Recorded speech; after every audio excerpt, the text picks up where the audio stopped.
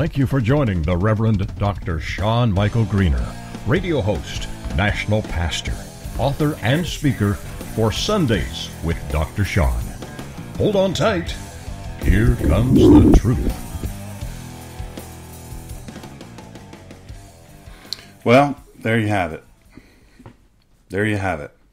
You have the real agenda now. No police, no peace. No police, no peace. That's what they're saying.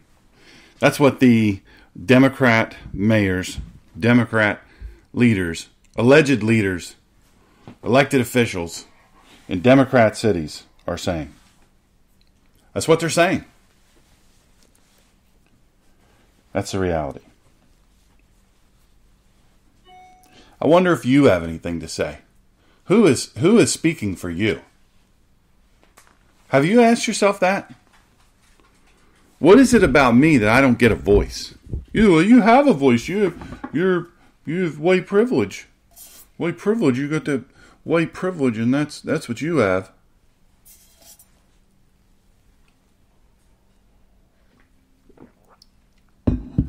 The left predictably and successfully deploys Saul Alinsky's rules for radicals. His strategy, Saul Alinsky's strategy, unchecked. Unchecked? What's their goal? What's their goal? You have to know what the goal is. You at some point have to say, as a thinking, tax-paying, law-abiding citizen, what's the goal? It's anarchy. I'm tired of being assumed to be a racist, by the way, just because of the skin I was born in. Right? I'm born in this skin. Now, I get real dark. This is nothing. This is about 1/3, maybe 1/4 of the darkness I get if I let myself be in the sun. But I'm a white guy. I was born a white guy. I didn't choose it. I'm not mad that I did. I got no better deal out of it. My growing up wasn't easy. Automatic assumption is every black person that grows up has it hard, and every white person that grows up has it easy, and they call that white privilege. You know what? I'm going to tell you something else I'm tired of, and I'm a pastor, so I'm saying this. I'm not saying this to pastors. Pastors, if you want to listen, great. If you don't want to listen, that's fine with me too. I am tired of pastors across America hinting during their very well-crafted sermons that there's a hidden undercurrent of subconscious racism, institutional and systematic racism, and a presence of unjust people in their congregations just because their skin is also white. That is, by definition, racism. That is racism. Look, I don't need a sermon telling me I need to search my soul and my faith. I don't need to pray and ask God to reveal any hidden sin of racism in me. I do that daily. I ask Him to reveal all my hurts and habits and hang-ups, but racism isn't one of them. And to assume that a crowd of white people, predominantly white people, are racist just because they're white people, gotta be in a crowd, big crowd people. Gotta be some racists up in there. Tired of it. I'm sick to death of it. Stop insinuating that the congregation has to include racism because it's mostly white. Because I'm going to tell you something real important here, pastors all across the nation trying to knit together and not get their churches firebombed and not do the wrong thing so that then you get attacked. I get it. It's a balancing act. Pastors run a balancing act day in and day out. I get it. But I'm going to tell you something. I'm a human being redeemed by God, and I've been saved by His grace. Because I'm a white-skinned follower of Christ doesn't equate to a secret white supremacy nut or racist. That's never been who I am. That's never been who the people I know and worship with are. I don't care where you're from. Whether you're from North Carolina, Delaware, Florida, any of those places. And I know a lot of people. I have close to 20,000 contacts in my phone. I know a lot of people. I'm sick to death of it.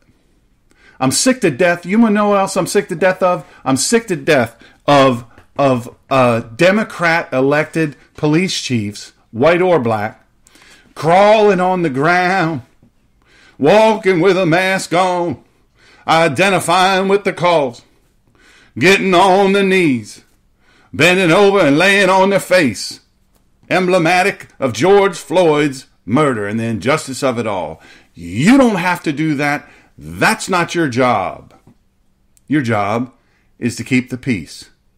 Your job is to keep the people safe. You're not compensated for making political statements. Let me tell you something. If that statement would have been anything other than that, white, Democrat elected, Democrat police chief, you would have been vilified and you would have been fired. That's a fact. The news now is peppered with the lie that white supremacists are the violent and destructive force behind otherwise peaceful protests. That's a lie. They are liars. It's a 100% staged lie that white supremacists are behind this. And for the record, if white supremacists were behind it, you'd know it. Because the violence wouldn't be against stores and people's businesses and white people. It would be against black people and people marching with the black people. So smarten up. Stop falling for the stupid lie that's a trick to get you to look away. Look away from the black people going in and breaking down, and the Antifa people come with their expensive tools and they cut open the doors and they break open the windows, and then the black people go in and they take and they rob and they murder. By the way, did you happen to notice that retired police captain that was just helping a friend out guarding a store trying to keep his pawn shop from getting looted and got murdered for his trouble? Yeah, he's a black guy. Got murdered by a black guy. Yeah, he got arrested. How often do you see his face? Here's your sign. Come on, folks. Antifa is a driving force, but make no mistake, this is primarily driven by perpetually aggrieved, constantly wailing criminal opportunists who steal and destroy their own habitat. The very place where they live, they steal and they destroy and they burn and they murder. And you know what? They didn't earn or pay for it in the first place. But they burn and destroy it at the first excuse they manufacture. It's far too easy for them to steal other people's stuff. It's easy to burn people's property you don't own, property you don't pay for. It's easy for them to kill people they care nothing about. You want to talk about racism? It's about decades of injustice and institutional racism. It's about decades of injustice and institutional racism. There's never been a better opportunity for a black person, male or female, in this country than during the Trump administration. Never been a better time. Never was a worse time during Barack Obama. He stoked and he prodded and he set fires because he's part of this. He is part of this. You'd be mad at him if you want to. I say it's a waste of your time. His time's coming. It's all about injustice and decades of injustice and institutional racism. No, it isn't. It has nothing whatsoever to do with racism or injustice. This anarchy spawns racism. It isn't because of it. I want you to examine the places where these rioters are perpetrating their terrorism. And it's not protest. Stop saying protest. Stop saying civil disobedience. News people constantly saying that it's civil unrest. It's not civil unrest. It's not civil disobedience. When you walk in front of, en masse, in front of cars on a highway and you shut a highway down, no longer civil disobedience, no longer civil unrest, no longer a protest. You are committing a crime. And every single one should be locked up. States, cities, and towns in which liberal management, from the governor on down, mayor, police chief, local government, they dominate the political landscape. It's the liberal police chiefs that are getting on their knees and laying on their face with their hands behind their back, mocking like they're George Floyd. They don't have to do that. You want to know why? Because we already agree. Right? We watched the tape. We saw it happen. I thought to myself a few things I'm going to share with you. But I'm here to tell you, there's nobody Nobody that I've talked to that has white skin that isn't appalled by what that man did to George Floyd. I don't care that he was getting arrested. I don't care that he passed a fake 20. I don't care that he has a record. I don't care about any of that. He was handcuffed. He was on his face. There were 4 police officers. That's where it should have stopped. He murdered him intentionally. I've already talked about it. But let's talk about this police in general thing. Police too violent? Police, they too much abuse black people? Well, does racism go only one way? Can whites only white people can be racist. Only white people. That's it. We're the only ones. What about other originators of racism? What about other perpetrators of racism? How about other propagators of racism? You know, that's interesting that they still scream that I'm the problem. That Trump's the problem. Yet for literally decades, every position in their own police department, proudly liberal management, top to bottom.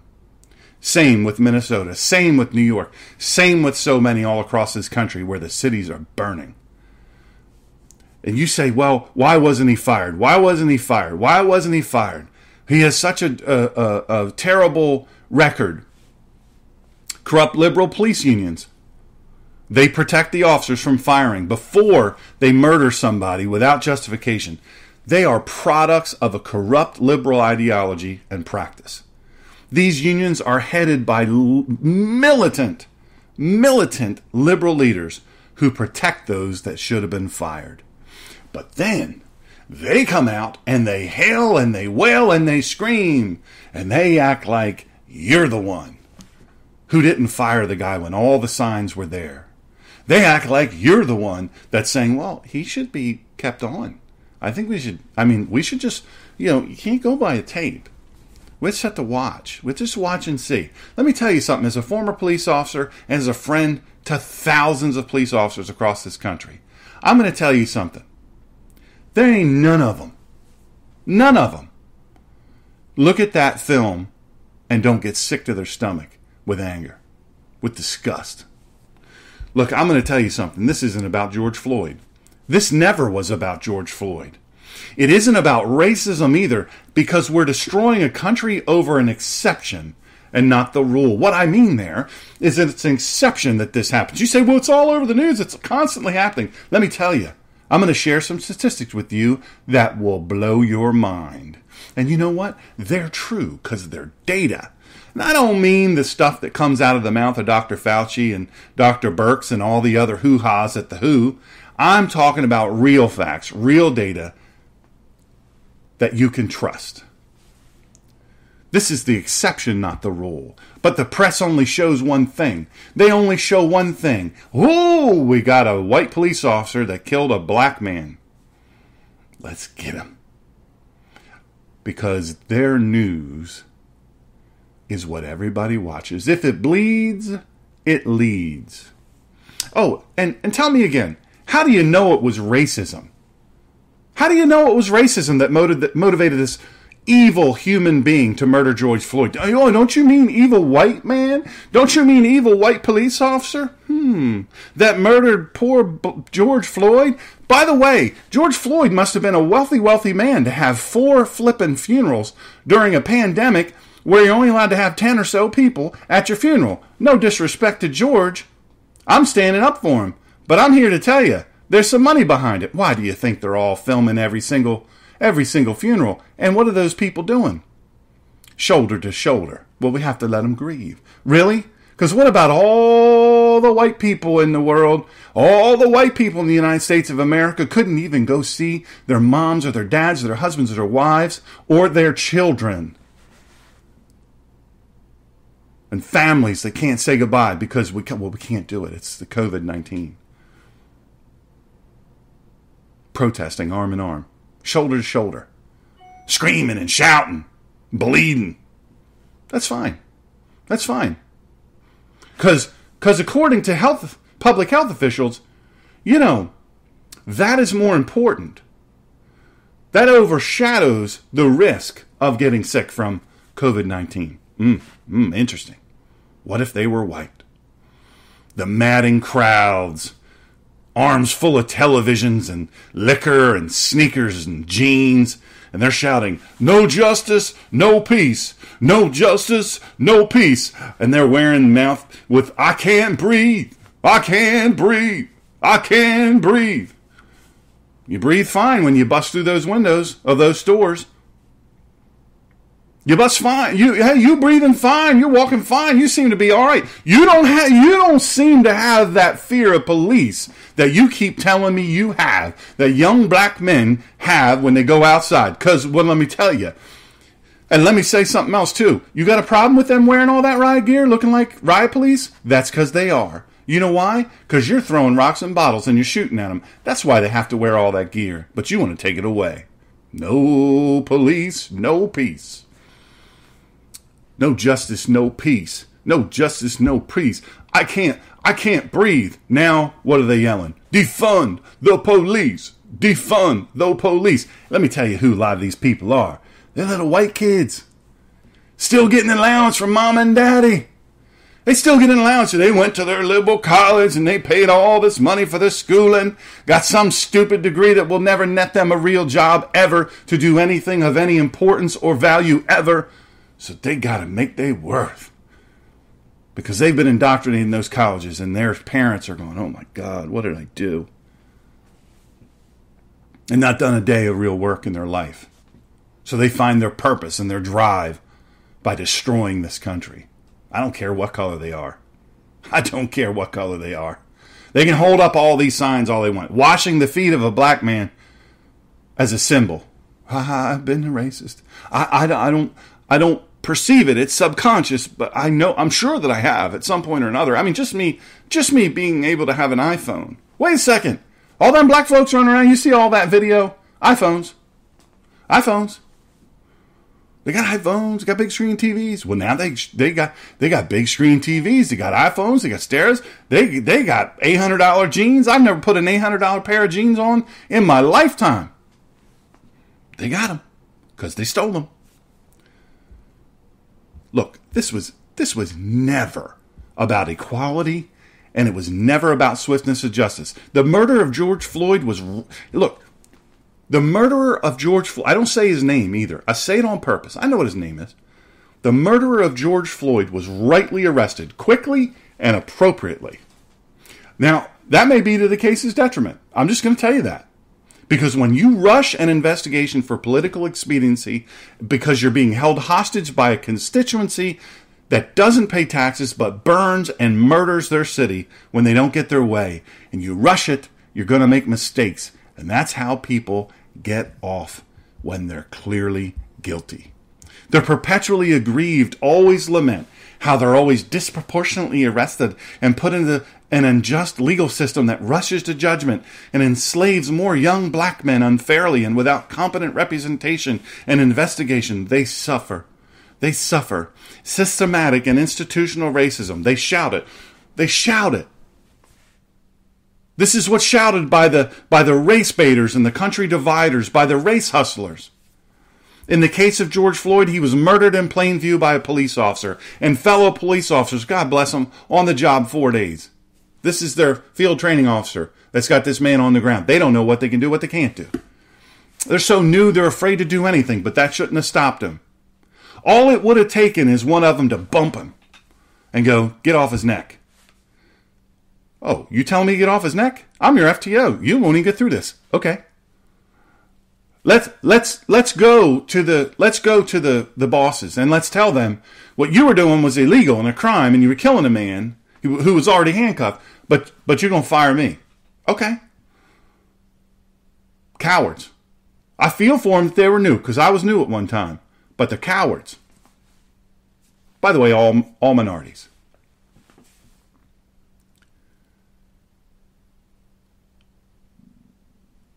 Here's what I don't understand.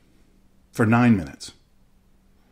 For 9 minutes, that crowd of people that clearly vastly overwhelmed those 4 police officers stood cowardly by for 9 minutes while he was being murdered on video. Their video. Because they were busy holding their cameras. Oh, our just society sees to it that they'll be tried by a jury. There's no doubt about it. We see what he did. We know what he did. We watched what he did, just like the people that were an arm's length away watched what he did, but they did nothing. I have to ask you some questions. Why didn't anyone stop that murderer? Why didn't anyone step in? Why didn't a crowd of 4 or 5 move forward and push him off of his neck? Why didn't any of them? None of them did it. I also have to ask, why do you assume it was a racist crime because the murderer was white cop even, and the victim was a black arrestee? Nobody made a move. But you're so quick to tell me that it's racism. It's systemic racism. It's subconscious racism. It's institutional racism. You're so sure of it because he's a white guy and a black guy was murdered. A white guy murdered a black guy. Gotta be racism. What evidence do you have that racism motivated the white officer to kill the black arrestee? Skin color? Is it skin color? So why didn't anybody interrupt the murderer in progress? I'll tell you why. Hands were full. Ooh, if I had another phone. Hands were full. This is what they're doing. The crowd said, this is what the crowd said. They didn't want to risk anything. They didn't want to risk anything to save this man's life. Meanwhile, cops are supposed to risk their lives every day. Every day. Go to work every day, don't know if you're coming home. Meanwhile, you tell me you deserve better. Okay, but you did nothing. Were you afraid of the police? You don't seem afraid of them now. There are thousands of police on the street now. Not afraid of them. They got the riot gear on. You're not afraid of them. The crowd's response was because the police officers threatened to pepper spray us. This is what they were asked. Yet you'll go riot and burn and murder amidst clouds of tear gas and pepper spray and rubber bullets. Okay. George Floyd's murder is worth it to you to destroy our entire country and your own cities where you live. But George Floyd, hey, you tell me Black Lives Matter? George Floyd's life wasn't worth some red, watery eyes, some stinging eyes for you for 45 minutes. A bunch of virtue signaling 20-something white, still living off an allowance from their parents, people terrified of being labeled a racist. They're running around posting comments about the institutional racism fomenting civil unrest because maybe they think, this is what I think they think. I really believe this. I believe that they hope. This is what I believe. No, I know it. I shouldn't even say I believe it or I hope it. Or I believe it. I know it. They believe, these crazy white people believe that the rioting and murdering mob is going to read their apologetic, subservient, subconsciously racism admitting, righteously indignant social media post and skip over them without killing them. Like the paint on the door at Passover. That's what they think. Miss Robbie, you're right. The one who posted on Facebook should also be arrested for murder because that guy that was murdered, Arbery, down in Georgia, was it Georgia? He was murdered. That's on video. The guy that videoed was in a pickup truck behind him. He saw it happen. He videoed it. He's being charged with murder. Charge every one of those fools holding a camera with murder. Why is it this guy doesn't... He gets charged with murder, this guy down there. He didn't participate in it. He had nothing to do with it. He had nothing to do with it. But he got charged with murder. His life is ruined. Ruined. Why aren't all these people charged with murder? You know what? They won't skip over you, righteously indignant social justice warriors. They won't, and they don't. Antifa is a terrorist organization funded by the left, but then again, so is Black Lives Matter. Maybe you should read what their own manifesto of core values and beliefs are before you put Black Lives Matter on your page. You put it up in the corner, your profile picture, because you're showing you're down with the struggle. Hey, don't be mad at me. I'm not telling all your friends, hey, you know what? I'm not a racist. telling yourself and you're telling the other people and everybody. But you know they're not racist, your friends, because you've never seen them do a racist thing in their lives, and you've never done a racist thing in your life, well, other than being born white. You know, I got to tell you something. I've been in situations similar to this before. The same self-oppressed, white guilt-ridden, virtue-signaling, useful idiots march and kneel and scream, no justice, no peace, no justice, no peace, defund police now. What do we want? Defund the police. When do we want it? Now. They're the first to take a victim's, what, who, me? Posture when the police interrupt their destruction. When the police officer comes up, that dumb white dude, you know, the 75-year-old guy. Listen, Buffalo doesn't deserve a police department. If you're going to fire a guy for that, you don't deserve a police department. Every single one of their ERT, their SWAT team, resigned. Good for them. Good for them. The whole police department ought to just, okay, good luck. Good luck with this city thing. Good luck with this crime thing. We're just going to take a walk because you clearly don't have our back. Because that police officer didn't do one thing wrong. Not one thing wrong. That's how you advance on a crowd. That guy broke the lines and came at them. They don't show the whole video because they want you to be mad because mad is what sells. But mad is also what burns cities. That's another piece of strategy. They know the media supports them by showing only the police responding to the rioters' violence against them. They don't show the violence done against. They don't show the cop. They don't show the horse. They don't show all these things happening. The bricks hitting them in the head, knocking them out. They don't show the caustic fluids that they're spraying on them. They don't show it. They don't show the Molotov cocktails. You know what a Molotov cocktail is? It's a bottle of gasoline with a rag sticking out of it that they light and they throw. And when it hits you on the head, spreads the gas all over you and catches you on fire. They don't show any of that. Scores of police officers, hundreds of police officers across the United States are severely injured because of all this stupid mess. They don't show that. They don't show that. They're not going to show that. In every profession, you have bad hires or hires gone wrong. They started off good, but they turn wrong. Their resume looked good, but they turn wrong. It's in every company's best interest, no matter what company you are, no matter what you sell or what you do, to weed out the bad.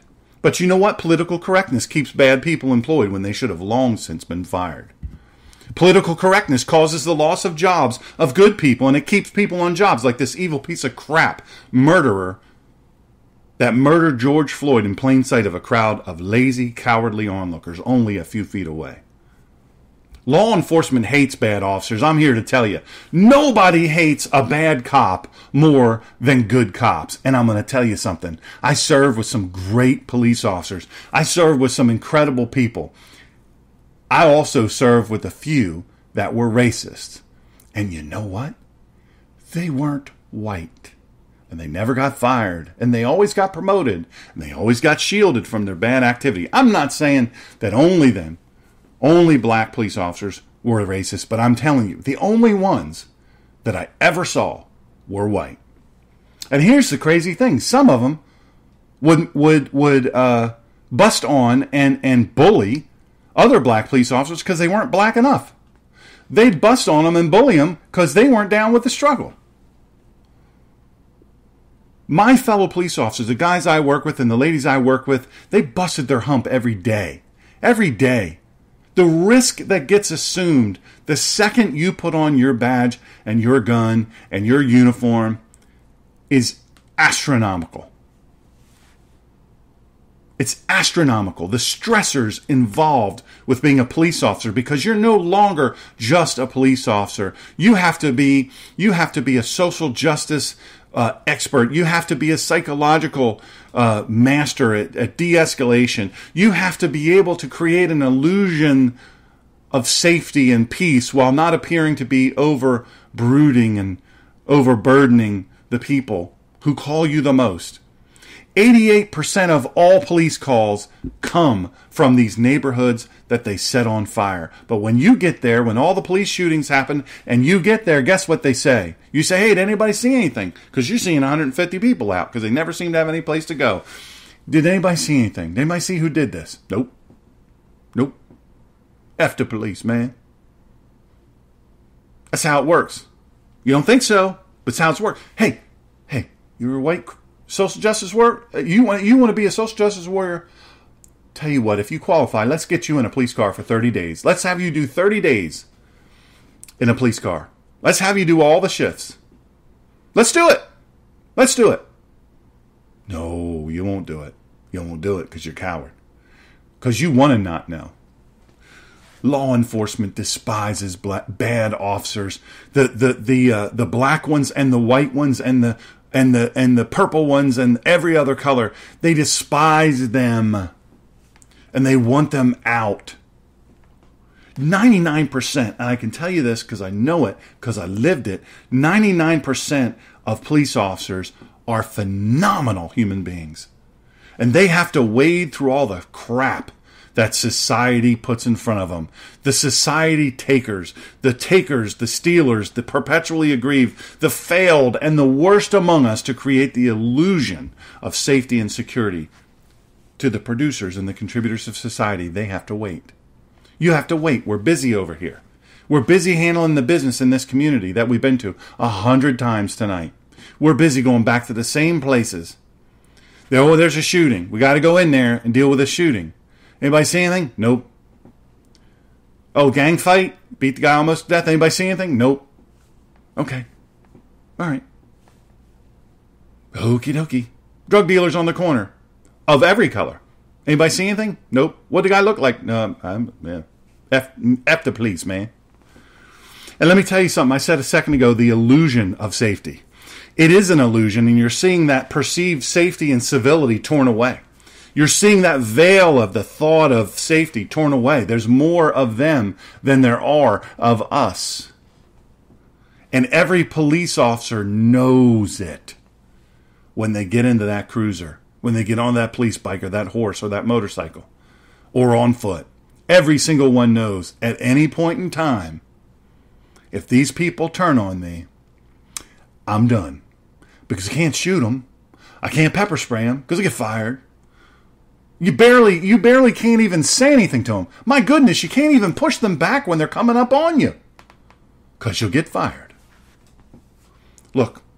The people committing these crimes, they're not producers. They don't produce anything in this world. There's nothing of value coming from these people. They are destroyers. And here's a little fact for you. They're your neighbors. Oh yeah, they're your neighbors. They're the people that you bump up against in the grocery. They're the people that are at the car wash. They're the people that at the sports events are sitting in the stands. They're right there with you. Oh. But they're the ones that are going to hurl bricks and Molotov cocktails and set your business on fire. These people burning and stealing and murdering, they aren't contributing members of society who are angry about injustice. No, they are perpetual takers, they are perpetual users, and they are perpetual excuse makers for their lameness in life. George Floyd should have never been killed, especially in front of 3 other officers and a crowd of street corner YouTube hopefuls. What that officer did disgusts me, and I've said it about 9 times just in this one Facebook Live. Take it for what it is, because I mean it. Look, on that, the fact that we're disgusted by what he did, the fact that what he did to George Floyd, the fact that we want justice and justice is being done, the wheels of justice are spinning, on that we all agree. We have been repeatedly clear. His murder was swiftly investigated and charged. Swiftly. No justice, no peace. It isn't justice these mobs seek. It isn't peace either. Learn something about the crime data. Learn something about the epidemiology of criminals and victims. Know the actual makeup of crime statistics and victim statistics before you speak. You won't like it because it's a long-standing, unpopular truth that whites and blacks are too afraid. They're too chicken to say it out loud. Number of unarmed black men killed by police last year. This is in one locality. 9. Number of unarmed white men killed by police last year. 19. Number of police killed last year. 89. 89. Of 500,000 black versus white versus black violent felonies, non-homicide, 85% are black perpetrators with a white victim. 80. This is National Institute of Justice data. This is FBI crime statistics Data. It's not me making it up. It's the truth. 85% are black perpetrators with a white victim. 500 whites are killed by blacks. 250 blacks are killed by whites. Of 1,000 people killed by police officers, 6% are white cop, unarmed black man. Cops kill as many unarmed whites as unarmed blacks. Murder of blacks and whites in the United States, this is 2013. And the numbers are much bolder now. Per 1 million members of the murderer's race. 9.83 whites killed by blacks. 0.77, not even 1%, blacks killed by whites. 10.22 whites killed by whites. And then 53.94 blacks killed by blacks. 2013 FBI crime report, expanded homicide data table number 6. Black Lives Matter, and they're complaining about this number. 0.77 blacks killed by whites. Last weekend, in one city alone, Chicago, Illinois, more black people killed more black people than white cops killed in an entire year. They did it in one weekend. Now you need to know the unpopular, politically incorrect truth has been stoked and fueled since 2008 before you spout off the tired line of race-baiting actors and race hustlers. That's all they're doing is hustle and race. Until people deal with the facts like that, no matter how good anyone makes it for the bad actors, until they make it better for themselves at the family level, the community level will always beget this result. Among the constant accusations and assumptions of racism among white American taxpayers with no responsibility for the crimes and destruction that emerge in these communities will emerge the righteously indignant demand that we have to all clean it up for them and pay for it. Hard no, hard pass. I'm done paying over and over. I'm done paying. I'm done going back in saying, well, this is terrible what happened here. This is terrible what happened in Ferguson. This is terrible what happened in Detroit. This is terrible what happened in LA. This is terrible what happened in Minneapolis. This is terrible what happened in New York. This is terrible what happened in Chicago. I'm done.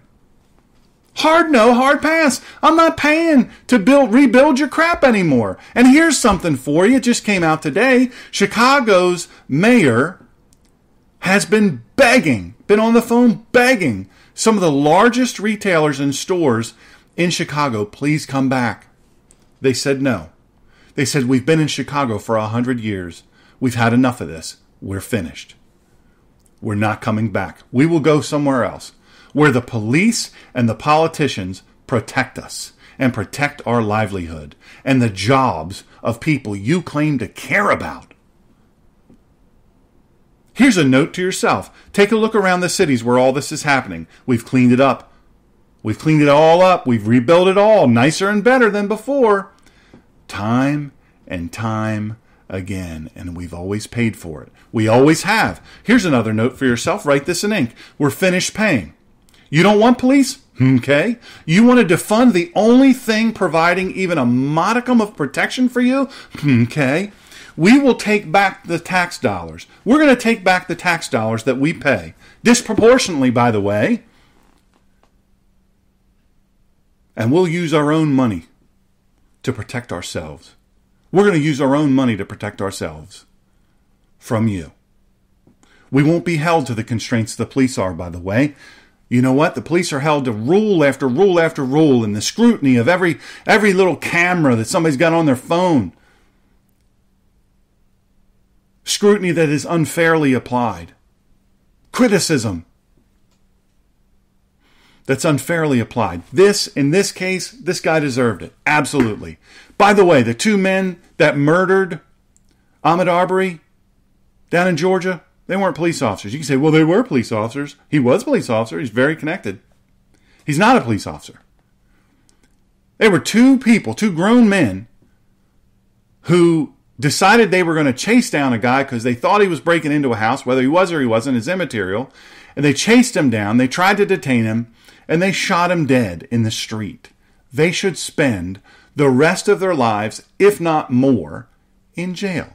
But if you're not going to put that throng of people 4 feet away and 5 feet away from the police officer murdering George Floyd, you're not going to put them in jail for murder, for instead of doing something, they sat here with their camera on their phone. If you're not going to charge them, you better drop the charges against the man, because he had nothing to do with it. Nothing whatsoever. Oh, you don't want police? Okay. That's fine. We're going to take our tax money back. All those hundreds of millions and billions of dollars that go to the police departments, at funding everything that it costs to fund one police officer, we're taking it all back. We're going to use that money. And we won't have the rules imposed on us like they do. We won't be held to the constraints that police are. No. You better be real careful what you wish for, folks. No police, no peace. No police, no peace. No police, there will be no peace. I'm out.